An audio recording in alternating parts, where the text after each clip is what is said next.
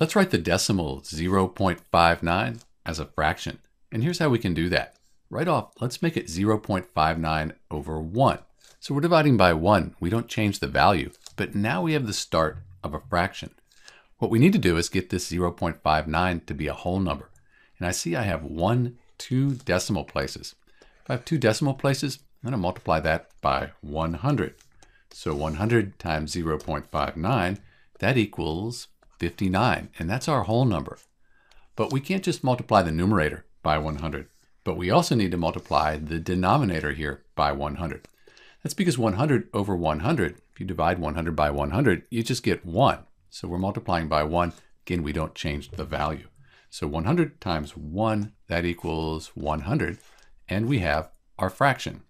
And we can't simplify this any further, so this is our fraction. If you divide 59 by 100, you're going to end up with 0.59. This is Dr. B. Thanks for watching.